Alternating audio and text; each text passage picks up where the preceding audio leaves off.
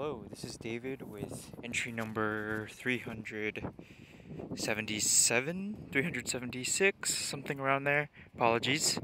I'm coming at you, let me turn around, in the middle of Namdechan, the big river.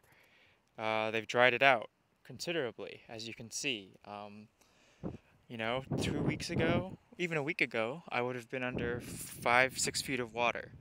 So you can really see how drastic their damming here is, or the power of it at least. That rock formation you see behind me, that was completely underwater. So yeah, a lot of storks on there right now. And this is very dry. If I pounded my feet, they'd sink in a few inches, but for the most part, I can walk on it very safely without fear of like tripping or anything. I'm gonna continue this video, staying on this dry part, and you can just see how far this will go. So I wanted to reiterate how nice my day yesterday was, and just say, I'm very thankful for the situation that I've found myself in the last few months has been really good. And a large part of that is due to the company that I've kept. And we like to say, um, we actually no, scratch that. We all know that good company breeds good times, and good times breeds good people. But you know. I'm also someone who is very content with just being alone. And when you're like that, kind of like a pseudo hermit, you can kind of forget how nice it is to be around other people. And I just wanted to reiterate in this video for future reference, if I need it, that it is always good, almost always better to be with someone than without someone. I'll say that one more time. It is almost always better to be with someone than without someone. Now, of course, I can think of a few scenarios where that isn't the case, is not the case, but on the whole, I find that fact to be a fact. So I'll end that there. Today, for the most part, I haven't really done anything major. I've done a lot of shopping in terms of groceries, and by a lot I mean not that much. For some reason, it seems like whenever I go to get groceries, I end up spending about 10 or 20,000 won, which is like roughly $20, but technically more like 1750. But the sand's getting a bit pliable here, so I'll move back. Yeah, so I just did some light grocery shopping for the week. I bought a few big things, so I guess that's why things kind of turned out the way they did, bill-wise. And I just had a nice easygoing day. I just kind of, it's about 3:45 right now, so I just came out here to just walk around, take a break, and I noticed how far the water had receded. And I just thought it would be cool to kind of walk out on here, and then while I was walking, I was like, why not shoot my video for today out here?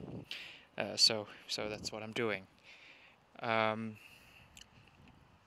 So yeah, next week should be good, if not okay. I'm not really anticipating anything major to happen. I think there's a good probability of the first Huishik happening sometime during the week. If you're new, or if you don't know what Huishik is, it's a thing the Koreans do here, which is kind of like a company dinner, and that's not even, I don't think, really the best definition for it, but I think if you're coming from the US perspective, a Huishik is essentially a team building activity that your coworkers participate in. So I know, like in the 90s and stuff, it became relatively popular to have these kind of team building activities and kind of retreats with certain companies to kind of bolster productivity by fostering relationships between coworkers. And in Korea, that's been going on for many, many years. And instead of being, a trust fall or a fire walk, we're talking about um, we're talking about going and getting dinner at a dinner establishment, and then proceeding to get wasted drunk, usually, depending on how much your supervisor likes to drink. In this case, principals. But I've heard huishiks are pretty common wherever you're working. So I've actually spoken. I apologize if when I'm touching the mic if there's a pretty bad noise, but I'll try and keep that to a minimum. There's a pretty good wind right now, so I just want to shield the microphone from that. So yeah, I've heard it's pretty rough for people who don't really like to drink because it's not a huge sign, but it is a sign of somewhat disrespect to not participate in these dinners. Luckily, foreigners like me and some other people who don't like to drink are often excused or are not peer pressured into drinking. Although there is a great deal of peer pressuring that goes on during these huishiks to drink.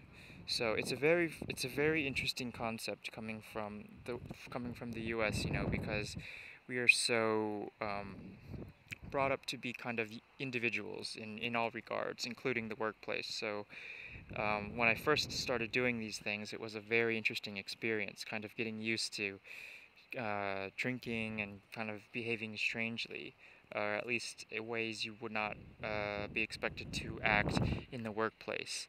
And I found that fairly uncomfortable, to be honest.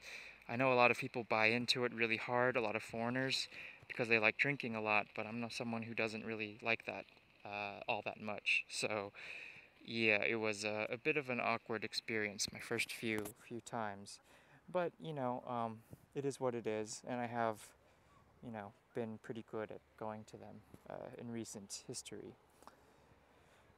So that's about it. Next weekend I plan on going to Seoul for pho. We'll see how that shakes out. I've already spent I think a little more than I'd like to this month, so luckily I'll be getting that kind of little bonus thing coming up for the next 6 months or so. So that'll be good.